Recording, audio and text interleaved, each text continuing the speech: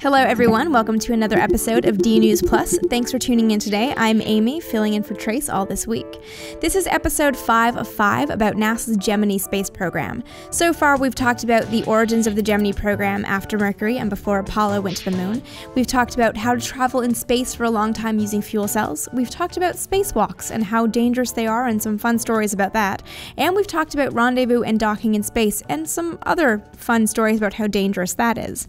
Today we're going to be talking about the end of a Gemini mission, which is how to return to Earth and splashdowns. If this is the first episode in the series that you're watching, be sure to go back and check out the episodes that you missed, and be sure to subscribe so you get all future series in one go. One of the goals of the Gemini program that is never discussed is that Gemini was the program that NASA hoped would be the first to land on a runway like an airplane.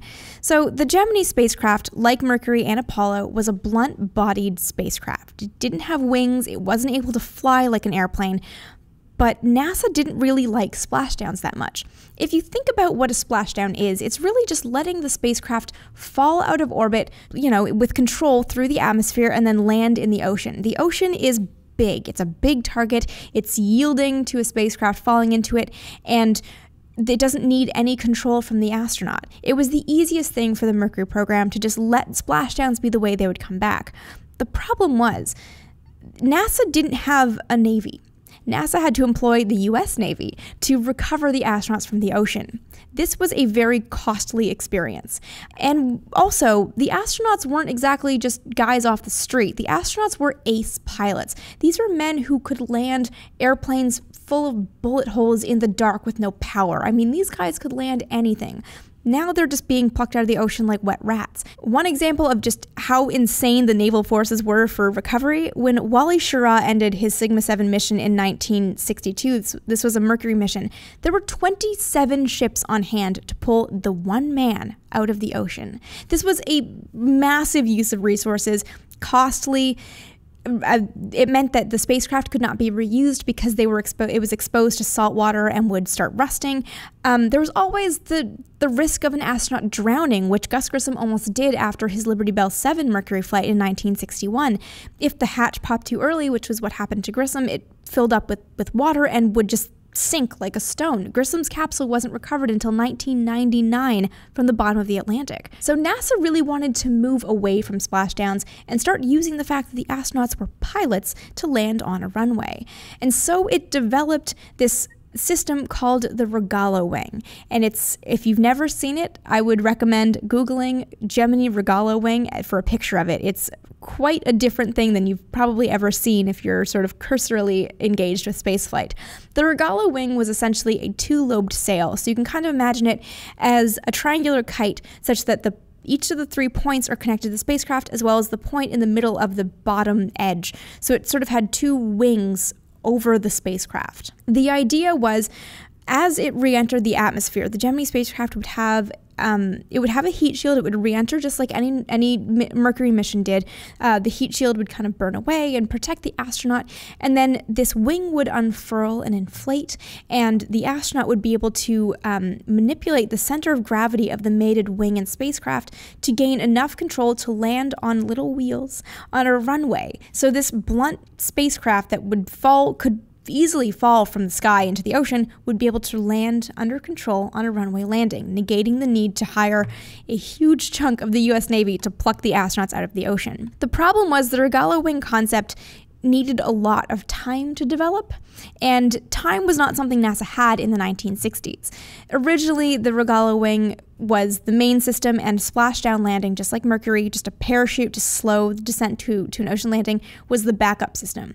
But as the Gemini program wore on and other more important goals like rendezvous, like long-duration flight, like EVAs, as those goals kind of took precedence, the runway landing system, the Regalo wing, was slowly kind of pushed to the back burner, and then the further back burner, and eventually it was just completely ousted from the program. It was never used, and interestingly, it was a $165 million program in 1962 dollars, which is about $2.1 billion in 2010 dollars for something that never came to be. I think the most interesting thing to come out of the Gemini Regalo program, there was a test tow vehicle. So this was a small-scale Gemini with the wing on top that an astronaut could sit in or a pilot could sit in. It would be dropped from a helicopter, and the pilot would have to fly it to a runway landing at Edwards Air Force Base in California. One of those pilots, and the only one who didn't go to the hospital flying this thing, was Jack Swigert, who then flew on Apollo 13. Some of you guys may recognize his name. Kevin Bacon played him in the 1995 movie. So the goal of moving away from splashdown landings and figuring out how to land on a runway and then reuse the spacecraft ideally was the only goal of the Gemini program that wasn't met. But ultimately, it kind of wasn't a huge deal in the scheme of things. The Gemini program did amazingly well.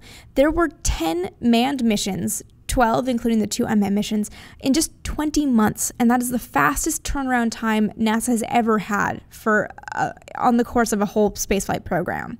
And really, everything came together on Gemini 12. Gemini 12 was the last mission in December of 1966, and it did all the things. The commander on this mission was Jim Lovell, and the rookie pilot was Edwin Buzz Aldrin. They rendezvoused and docked with the Aegean target vehicle. They were only up for about 3 days, but they knew at this point Lovell's earlier Gemini mission, Gemini 7, had proved that fuel cells could last for 14 days, and they also did some successful spacewalks on this flight. So everything that the Gemini program had to do really was done on this one mission. It really kind of tied it up all beautifully. Just splashed down in the ocean, unfortunately, like every other Gemini mission did. But it splashed down well. It splashed down on target, so that was a good thing. During the last 3 Apollo missions, there were deep space EVAs. So midway between the Earth and the Moon on the return journey, an astronaut actually stepped outside to recover film canisters from the outside of the spacecraft. And that, to me, boggles my mind, because I can't think of anything scarier than stepping outside of my nice, cozy spacecraft and hoping my spacesuit totally works when the closest thing is an 1/8 of a million miles away. That's just freaky to me. NASA also knew at this point how to rendezvous and dock, how to connect the spacecraft, such that when Apollo launched, all the astronauts who had to do this knew how to fly towards a spacecraft, how to do these rendezvous in lunar orbit, but also midway to the moon to recover the lunar module. All of the pieces of Apollo were really worked out in the Gemini program. So without the Gemini program to teach NASA how to fly in space and to teach the astronauts how to work in space and do everything they had to do, the Apollo program couldn't have been as successful as it was. Of course, the Apollo program didn't fly the Gemini spacecraft. The Apollo program had the command and service modules as well as the lunar module, and the program had its own challenges. Though all of the technologies and the basic mission parameters were set and understood, NASA had to still go through all of these phases with the new spacecraft to prove the spacecraft at the same time as proving that it could do everything that the astronauts did in Gemini. So there is still a learning curve with Apollo, but without Gemini to kind of bridge between the Earth and the Moon, Apollo wouldn't have been able to do everything that it did. So that was the Gemini program, the program that taught NASA how to fly in space and built the bridge to the moon. So now that you know a little bit more about the Gemini program, and there's always more to know, what do you guys think about it? Do you think we've done enough to honor the accomplishments of this amazing program, or would you like to know more? And speaking of knowing more, Apollo had to go through its own learning curve. Would you like to know a little bit more about how Apollo got from Earth orbit to standing on the surface of the moon? Or even how Mercury went from these short little suborbital flights to 34 hours in space? Let me know if you'd like to know more in the comments below, and we might come back for another series. Thank you guys so much for watching. Make sure you subscribe so you get all the future series of D News Plus directly into your inbox. And thank you so much for letting me guest host for this entire week. If you want to hear this series again or any previous D News Plus series, be sure to find the podcast on iTunes. And if you want more from me, you can find me over on D News, or you can find me talking more old space over on my own channel, Vintage Space. You can also find me on Twitter. I'm at AST Vintage Space. Thank you so much for watching, guys.